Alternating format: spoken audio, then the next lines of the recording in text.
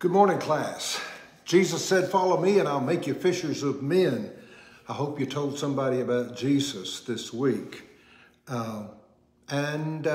If you didn't, I hope you'll try next week to do so.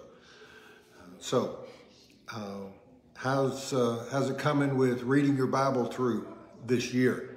I hope you're on time reading your Bible through, because it's so important that we learn the Word of God so that we have tools in our tool belt to use against the enemy when he comes knocking. And speaking of reading the Bible through, our on-time reading would have come across these answers to trivia questions this past week. At what age was a Levite required to retire from the service of the tabernacle? They were able to serve between age 20 and 50. They had to retire from the service of the tabernacle as an active priest at age 50, but then they were able to do other tasks in God's service other than that. Then another Old Testament question: at what ritual celebration and holy day commemorates the night the death angel came through Egypt and took all of the firstborn Egyptians? Yeah, you know that as the Passover celebration. Then in the New Testament, we came across the answer to this one. And I want to make sure I get this right, so let me go over here to the answers. The question is, what are the 4 things we're told to do in the Great Commission? Well, the 4 things we're told to do, let me read it to you. It's out of Matthew 28, verse 19, where it says, "Therefore go and make disciples of all nations, baptizing them in the name of the Father and of the Son and the Holy Spirit, and teaching them to obey everything I have commanded you. And lo, I am with you always, even to the end of the age." So we are told to go to make disciples. The 3rd thing is to baptize them. And the 4th is to teach them to obey everything I have commanded you. And we know from our studies in the past that those commandments are those 2 things that he told us were the most important, and that is love God with all your heart, mind, soul, and strength, and love your neighbor as yourself. All right, so that's our trivia questions. And why do we study the Word of God? Why do we study it week after week? Well, that can be summed up in John chapter 20, verse 31, where it says, "But these are written," talking about the words in the Bible, and this is the Holy Spirit speaking through John, "But these are written that you might believe that Jesus is the Christ, the Son of God, and that believing you might have life through his name." Okay. We are launching a new series, and I am so excited about it. Starting today, we're going to be studying each week for the next 7 weeks, this week and 6 more, the 7 last words of Jesus as he spoke them from the cross. Jesus died on the cross, I guess you could say, to redeem us, to redeem all of mankind, past, present, and future, to save us from our sins, because he loved us. Oh, he loves us so much. And it's recorded in the books of Matthew, Mark, Luke, and John that Jesus was mocked, he was scorned, he was tortured, he was condemned to death by Pontius Pilate and carried to the cross in Jerusalem. And they nailed him to the cross, and there he hung between 2 common criminals. He suffered an indescribable death. And we commemorate that moment when we celebrate Good Friday, or our remembrances on Good Friday. But throughout the year, we also celebrate the good news that God saves through faith in Christ. So let's get into the first of the 7 sayings from the cross. The first one is found in Luke 23:34. And you'll remember that in the story of the cross, Jesus had suffered terribly at the hands of the Romans, being brutally flogged and then nailed to that cross, his hands and his feet. He was an innocent man, and he suffered that cruel form of death that historians can only sum up as the most humiliating, cruel, and wretched way to die. So he is an innocent man. He is willingly laying his life down. And in the midst of this brutality against him, he says a prayer. It's a short prayer, but the significance of those words are magnified by the compassion that he showed in those moments and the pity that he showed his own executioners. Normally, Roman soldiers were unfazed by the death that they were perpetrating and the dying that were hanging on the cross, traumatized and exposed around them. But Jesus prayed, "Father, forgive them." His own kinsmen, the religious leaders there in Jerusalem, were responsible to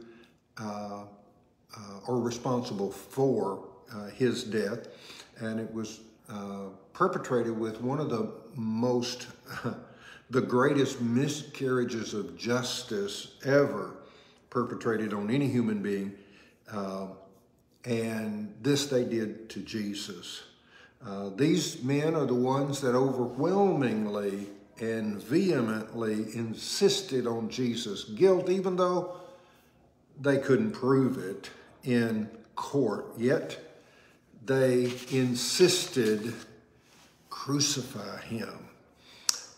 Even though they weren't the ones that were physically driving the nails that affixed Jesus to that cross, the Apostle Peter says that they indeed were the men that crucified and killed him. Even though he says that it was due to their ignorance,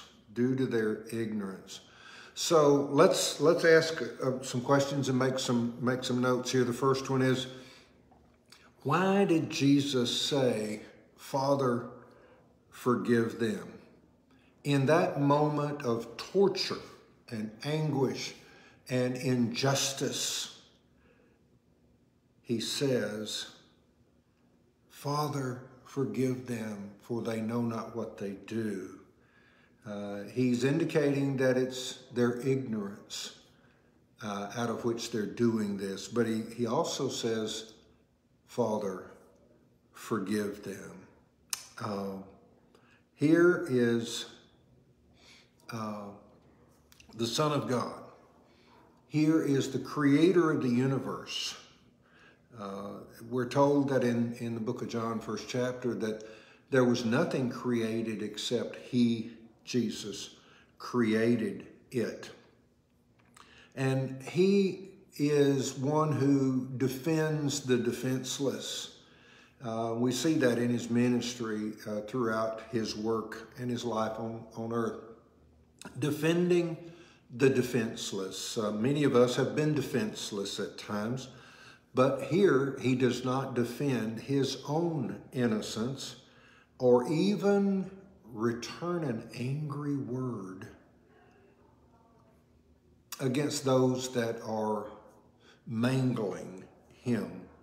Rather, the one who came to save, having himself been forsaken by God in these moments where he's taking on the sins of the world, he is found interceding for the souls that put him on that cross, pleading that they themselves would not be forsaken. Why did Jesus say, Father, forgive them? Well, we need only look at the surrounding context of the scripture to see that there are several reasons for him saying, Father, forgive them. Let's look at them. First, it is who he is. Jesus, the Son of God, born into flesh in this world, lived a life without sin. By the way, he had no carnal nature, because the carnal nature is passed down to us from our fathers. Who was Jesus' father? His father was God. One side effect of his holy nature within his own humanity was the fact that he did not and would not live within the bondage of things like resentment, bitterness, hatred, or even self-centeredness.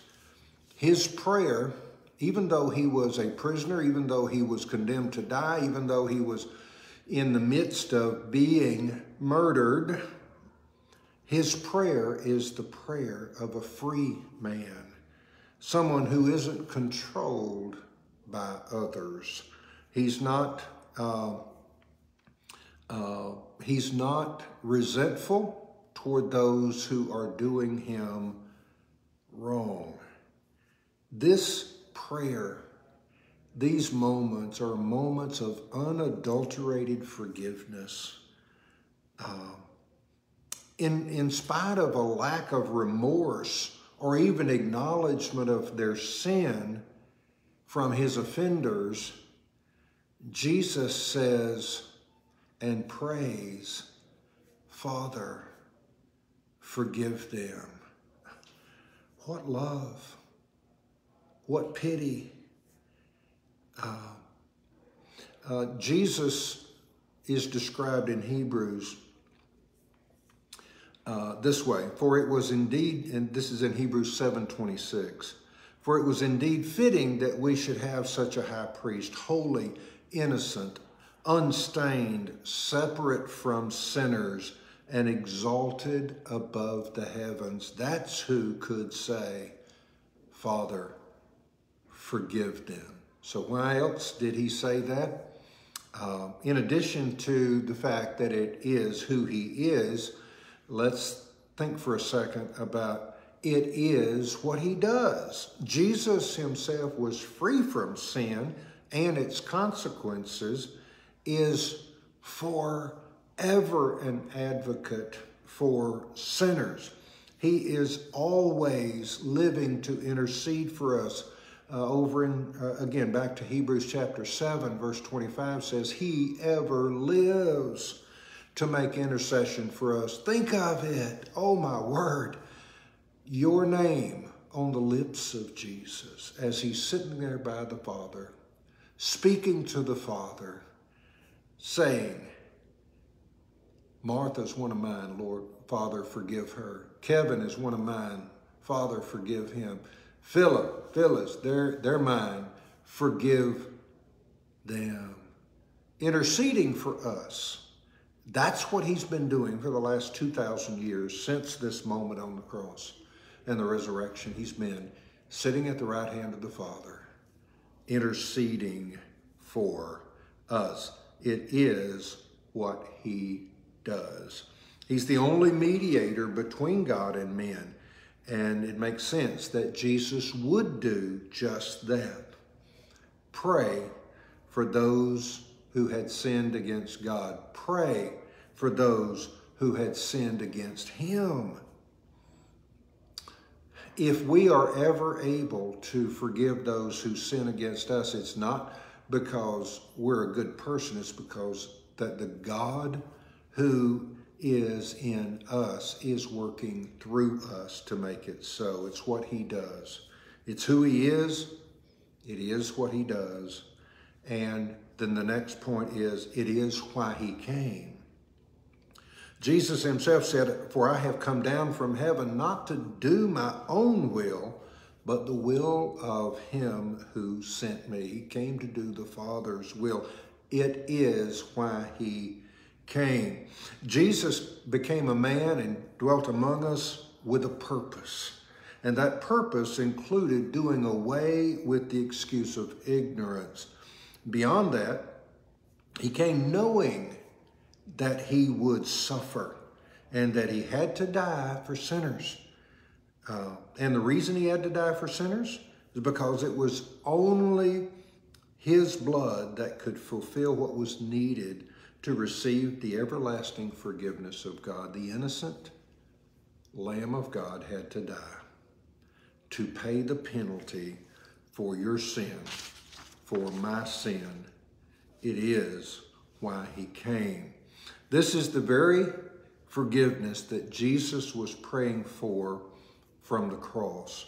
Eternal reconciliation. Aren't you glad that the stupid stuff that we do, the rebellious stuff that we do, does not separate us eternally from God, because Jesus came and he lived that perfect life and he died on the cross for our sins. We don't have to be separated when we appropriate by faith and receive that gift that he gave to us in those moments.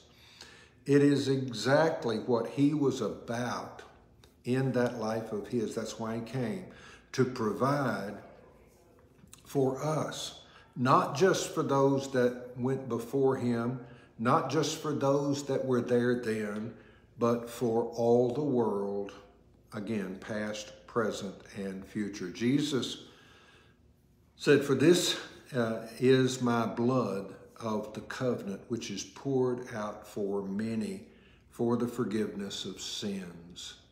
Now, I will say that he didn't pour out his blood for all. It was poured out for many, because we do know that there will be some that reject him. There will be some that don't accept that free gift of salvation. Okay, so it is who he is. It is what he does. It is why he came. And it is what God's people were waiting for. The nation of Israel had been waiting for the Messiah for hundreds and hundreds and hundreds of years. And by interceding for his transgressors through this prayer, Jesus fulfilled the Old Testament prophecy that was foretold by Isaiah hundreds of years prior to his work there on the cross that he was experiencing in those moments.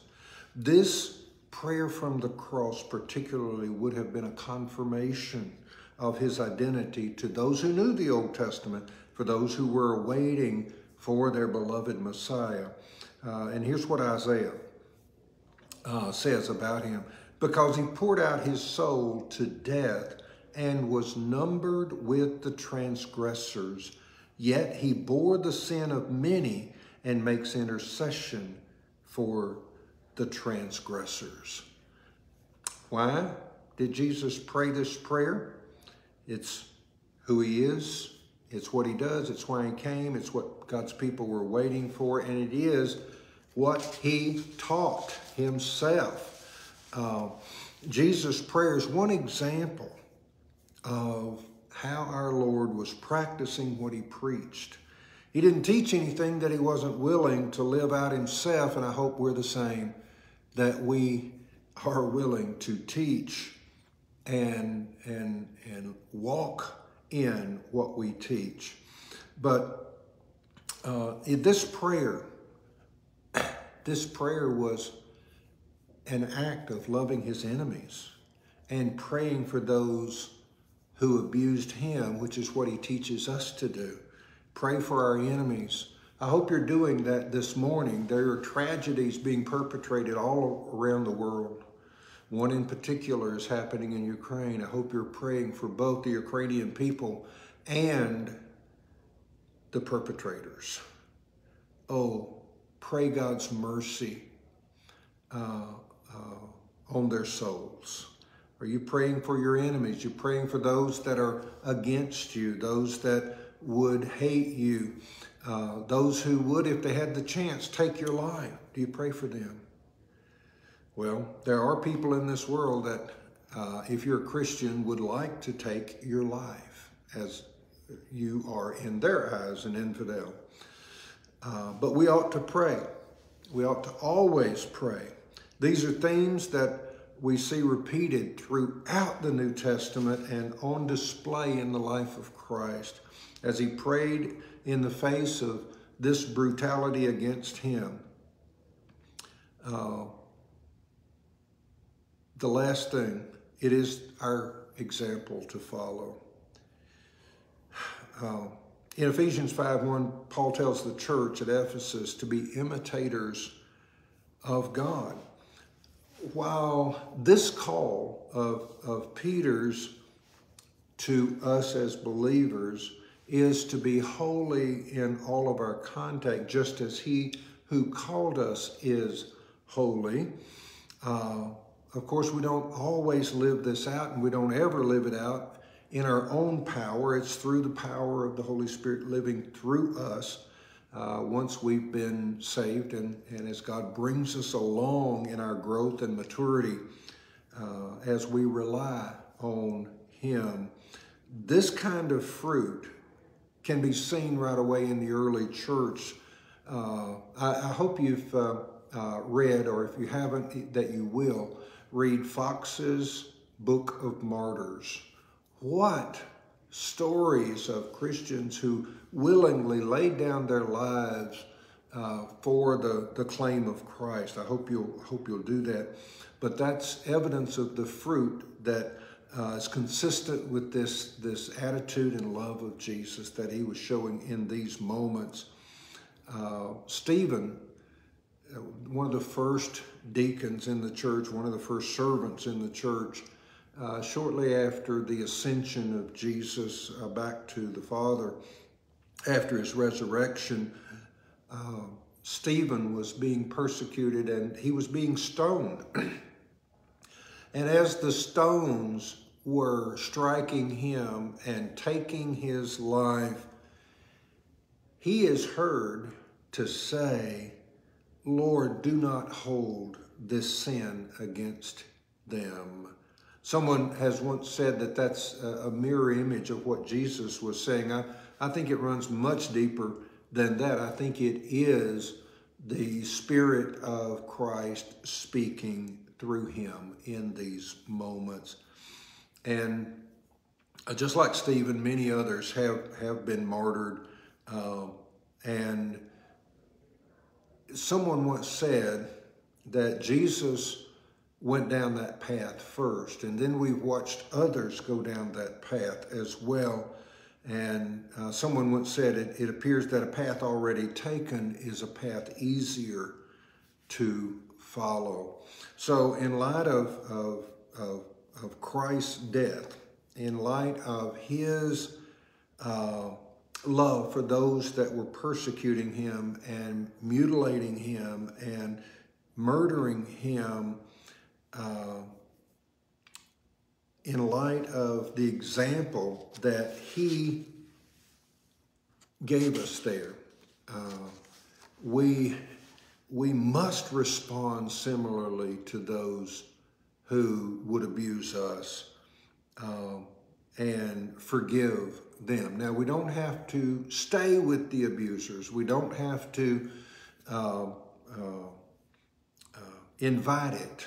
But when there is damage done to us, we can forgive because he forgives. And Jesus told us not to fear those who can kill the body.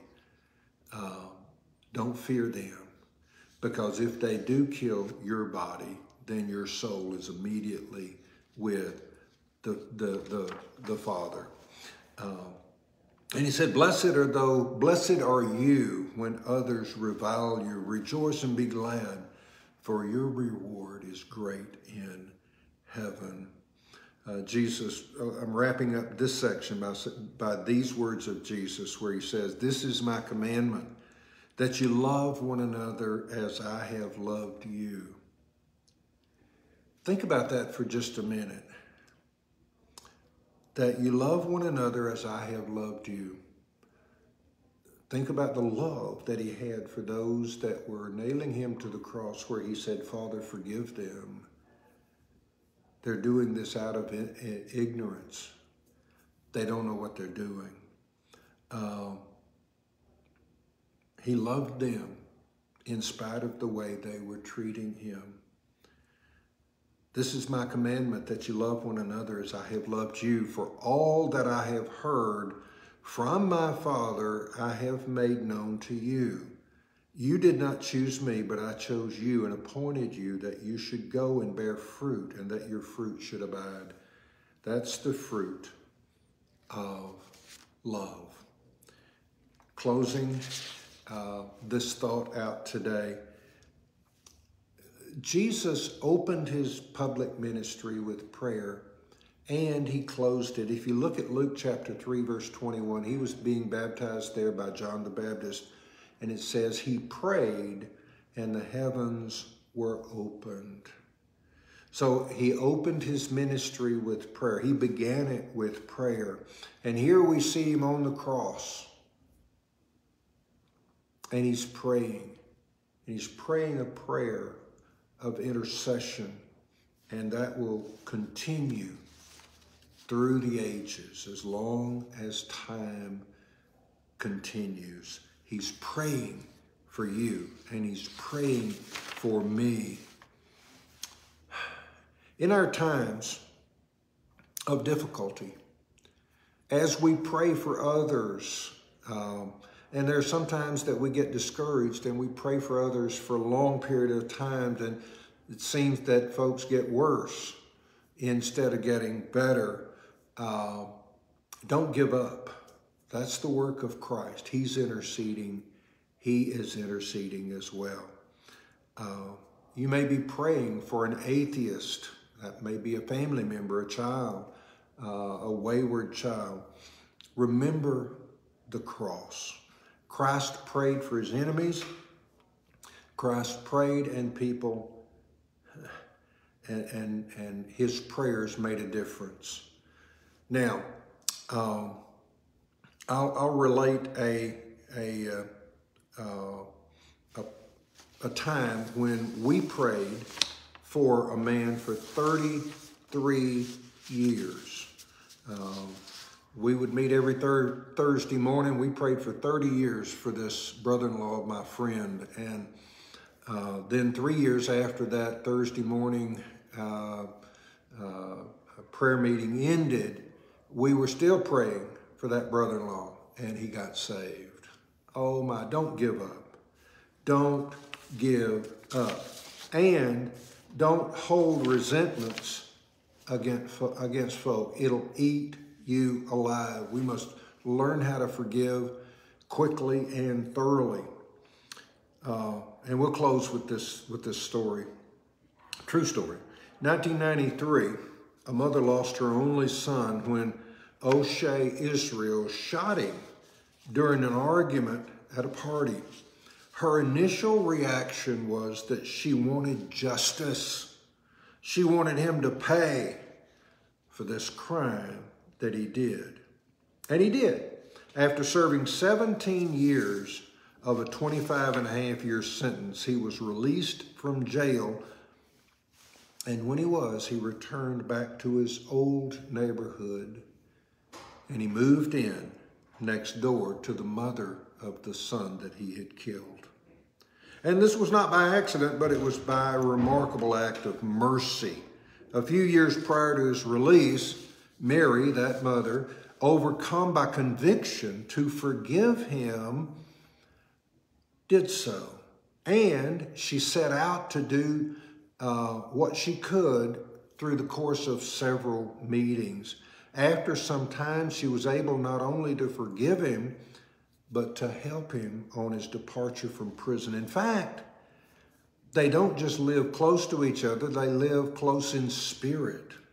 Mary gives God the glory with her ability to forgive such a tragedy. Unforgiveness is like a cancer. It'll eat you up from the inside. It's not about the other person. Me forgiving him does not diminish what he did, but it releases me. Forgiveness is for me. And we need to know that. Forgiving others is about releasing that poison, that bitterness from within us. And it frees us. So let's forgive.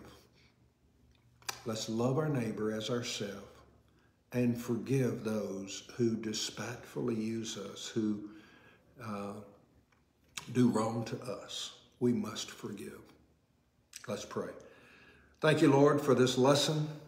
Thank you, Lord, for your example, for those words on the cross. Father, forgive.